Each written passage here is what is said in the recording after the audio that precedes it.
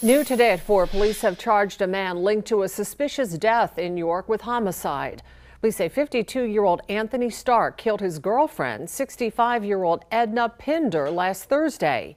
Investigators say security camera video shows Pinder entering her apartment.